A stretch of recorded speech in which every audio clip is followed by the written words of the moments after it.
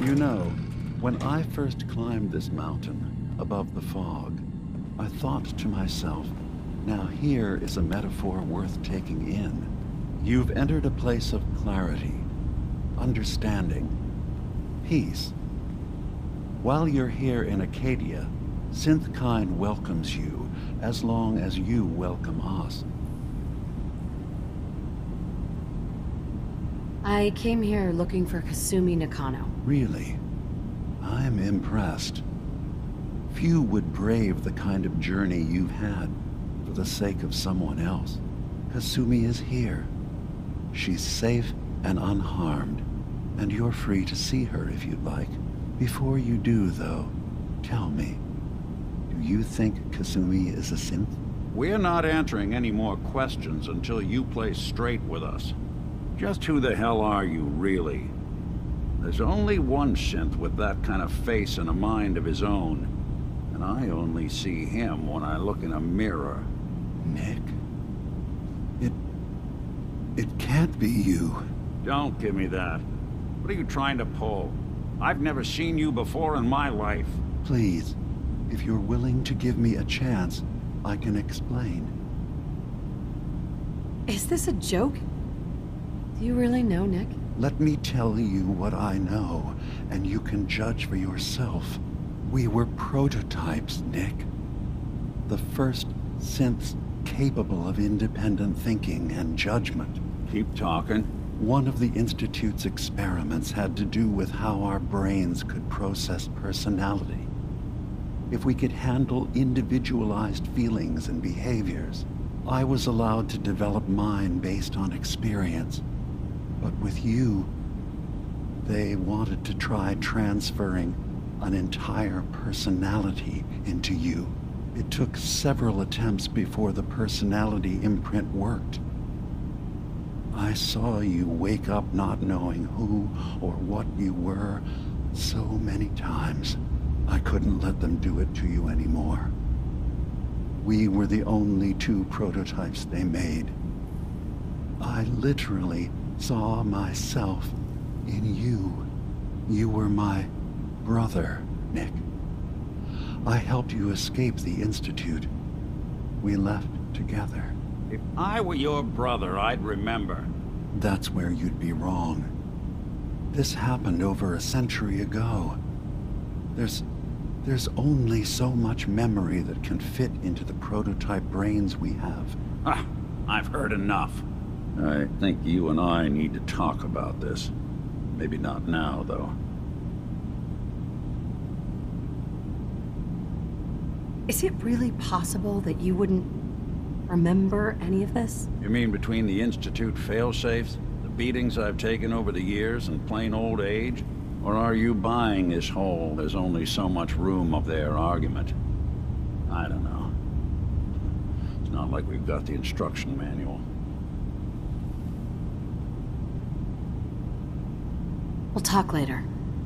This is a lot to take in. Nick, I don't need you to believe me. I'm just glad to see you again.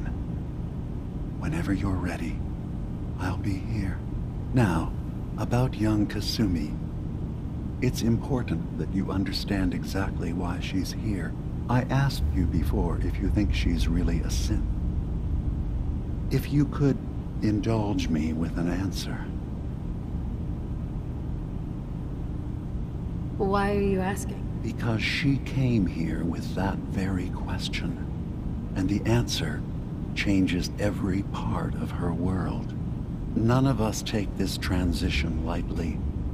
She's facing the possibility of her entire life being a lie, that someone stripped her very identity from her and made her into something she isn't.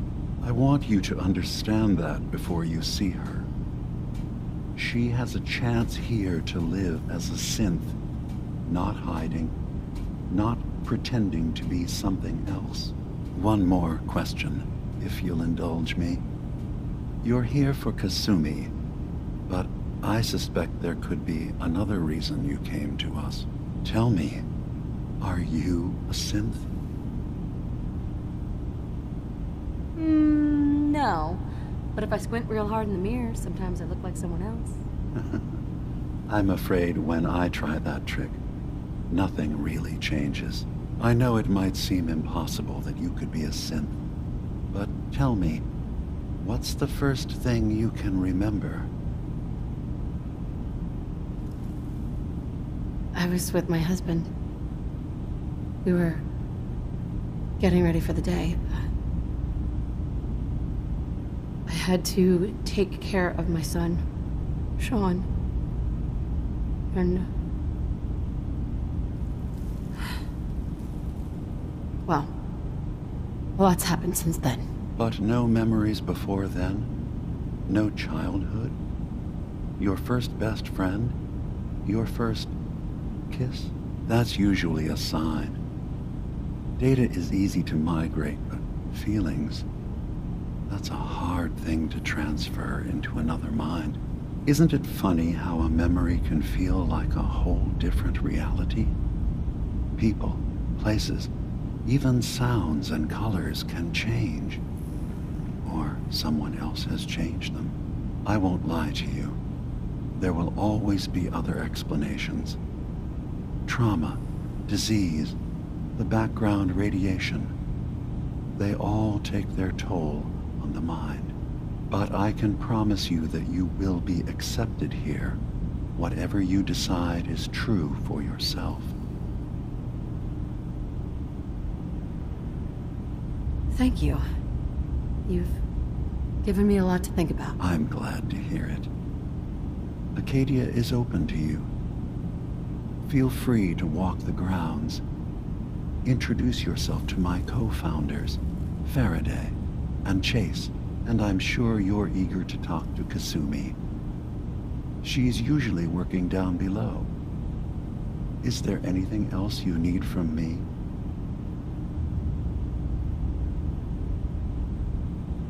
Who are you? What's your story? I came to this island over a century ago, hiding from my creators, the Institute. But after my escape felt secured, I was left with nothing. No programmed task. No false memories. I spent a year just sitting in a cave. Just sitting. One day, it finally occurred that maybe I could decide for myself what to do, who I was. I've been doing that ever since. Was there anything else? I'm part of a group that helps synths. A railroad. Really? I don't understand why a group dedicated to helping synths would convince them through fear that their only option is to hide. Yes, they volunteer for the memory wipe. Yes, not knowing you're a synth makes it harder for the Institute to find you. But the cost... I know how frightening it is, the risk of capture.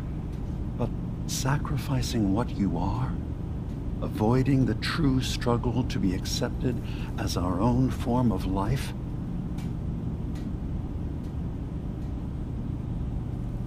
Ideals aren't going to protect escaped synths. We do what we have to. I know that's what you think. I just... No. No, I shouldn't judge. I'm over here, far from the Commonwealth, in relative safety. Is there anything else you'd like to discuss? So, everyone here in Acadia is a synth? Yes. Either they were escapees we managed to find before the Institute could, or they were victims of a mind wipe, and we revealed the truth to them.